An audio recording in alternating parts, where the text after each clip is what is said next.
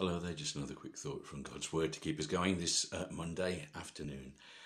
Just thinking about yesterday, we were preaching on Jeroboam, the king who was offered the kingdom by God because the kings that ruled it had not been faithful, and who proceeded to be unfaithful himself and set up idols. But as we said yesterday, it was clear by the time he got to 1 Kings chapter 14 that he didn't actually believe in those idols. He didn't go to them when he needed something. He went to God.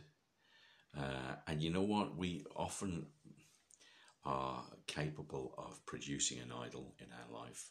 We put something else in front of God, and we put something else that's more important, and we want to focus on it. And sometimes it can even take up the time that we spent focusing on the Lord, whether it's prayer time, whether it's even going to church.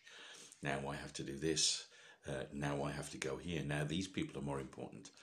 And whatever it is, something takes over. But then when the trouble comes, we suddenly realise actually that the idols are not going to cut it. There's a lot in the Psalm 115 about idols and what they are like and how powerless they are. But it's interesting as well, because in verse 8 it says, they that make them are like them, and so is everyone that trusteth in them. Now in the verses before it says that they can't see, they can't hear, they can't walk, they can't speak, they can't breathe through their throat. And it's like, but people who trust in them, just as we are made in God's image, we make ourselves an idol. Before very long we end up becoming like that idol. If our idol is greed, we end up becoming greedy. If our idol is something financial, if our idol is pleasure, we end up becoming lascivious. And if our idol is self-centered, then that's what we end up being. But you know what? There's the opportunity for us to trust in the living God.